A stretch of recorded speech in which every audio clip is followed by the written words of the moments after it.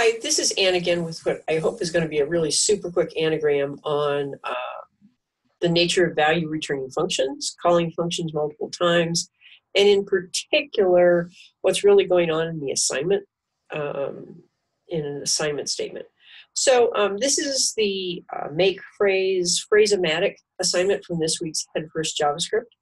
And most people don't have much trouble getting the core of this code typed in. After all, you're just typing what's in the book, although frankly, that's pretty complicated code. And I don't see people having a lot of trouble wrapping that code in a function that takes no parameter. Some folks have a little trouble figuring out the directions for converting the alert statement at the bottom to a return statement, but frankly, most people get that also. So this is not what I really want to focus on, even though I would have said as an instructor, that's the complicated part. What I see people having trouble with consistently is the instructions for calling make phrase 3 times and logging it. And before I started teaching this, I would never have predicted that to be a problem. And I think that's why it's taken me a while to figure out what the confusion is and how to explain it. So let me just run this file. And I'm going to pull this up here to the top half of this window. I'm going to right click on it and split the pane in 2 columns.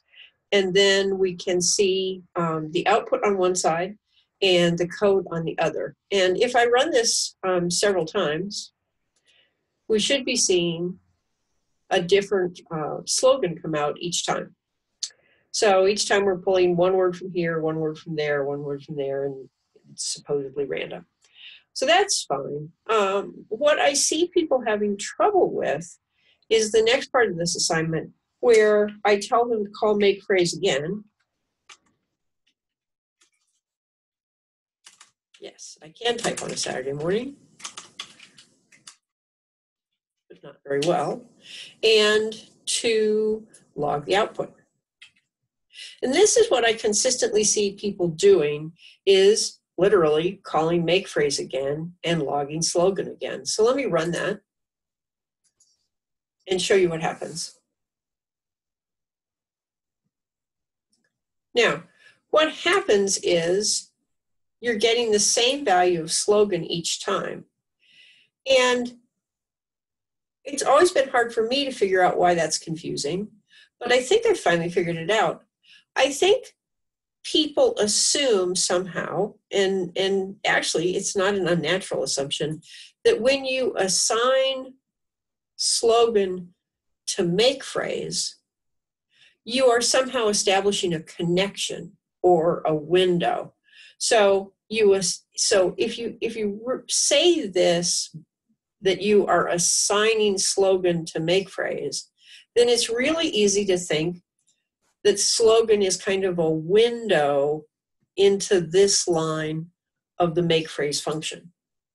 And if you call make phrase again, you would expect slogan to show you the second result and not the first. So I think it's really important to talk about the nature of the assignment statement, because you need to read it backwards. This doesn't assign slogan to make phrase. It assigns the result of make phrase to slogan. And in the analogy that the book uses, which is not perfect in my opinion, but let's go with it. What happens here is it's kind of like make phrase is a can of, is a soda fountain. And when you call it, it fills up slogan with a particular soda. So call it Coke. Okay. And then if you console log it, think of it as drinking slogan and seeing what the, or at least tasting slogan and seeing what the contents of slogan is right now. So the next time you call make phrase, you have to assign its result to slogan again. So it's sort of like you sip the Coke here, and now you want to see what the next call to the random soda fountain is going to do for you. And then you have to take the result of that, assign it into slogan. So you pour the next drink in there, and the next time it's Dr. Pepper. So let me just run this much code.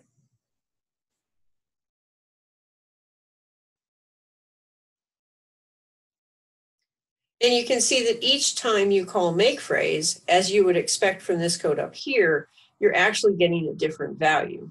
But the only way you can see that is if each time you call make phrase, you assign the result of that particular call of make phrase to slogan. And then, of course, you can do that same thing as many times as you like.